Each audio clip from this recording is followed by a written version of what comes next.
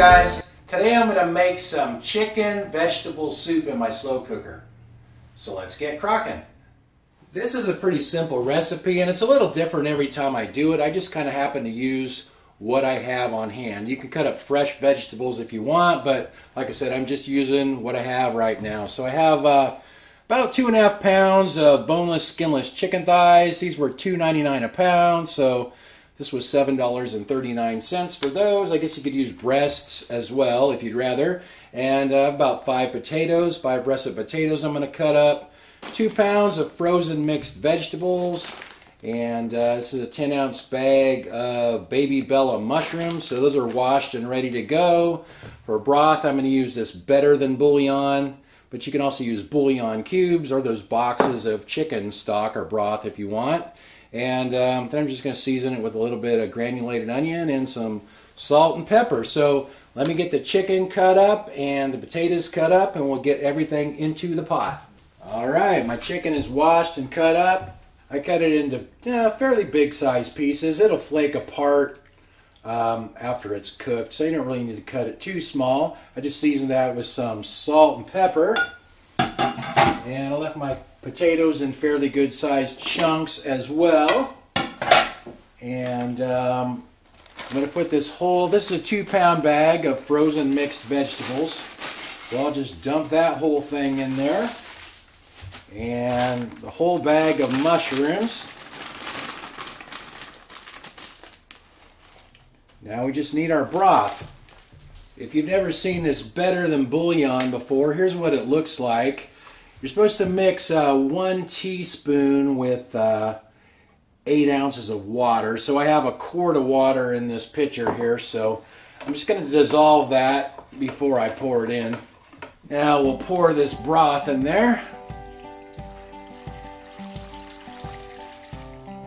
I don't think that's quite enough. I'm going to mix up a little bit more. I mixed up 2 more cups. There we go. That looks better. That's 6 cups of liquid.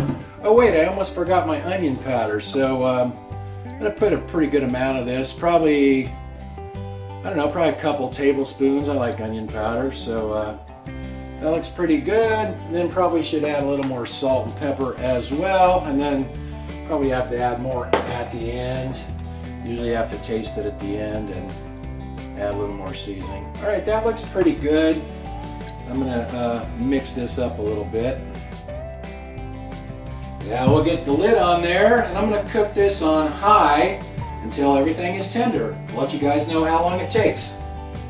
This has been cooking for 5 hours on high, so let's take a look here.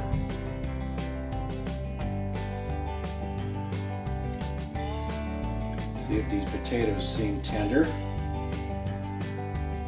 Yeah, I think that is probably done. Let me grab a bowl and we'll try it out. Let's see how this looks. I put a little green onion in there, gives it some color and some more flavor as well. Chicken's nice and tender. You can cut it with a spoon. Looks like the potatoes are tender. All right. Let's just grab a bite and see how it is.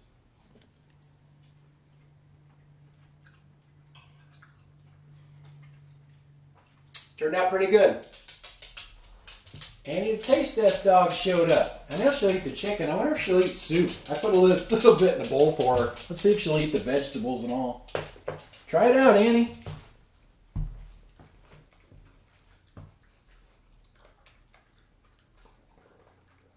Looks like she likes soup.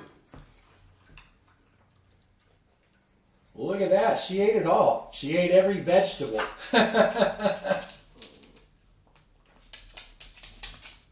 So that cooked for 5 hours on high. So I'd say on low, probably about 7 or 8 hours. And like I said, you can use any vegetables you want. You don't have to use those exact vegetables, but just put your broth in there and add whatever vegetables you want. Anyway, now I'll have soup for a few days. Thanks for watching. See you guys. I ate at this Vietnamese restaurant a couple weeks ago and I ordered this soup called pho. And they give you bean sprouts to put in it on the side. So I bought some bean sprouts to add to this.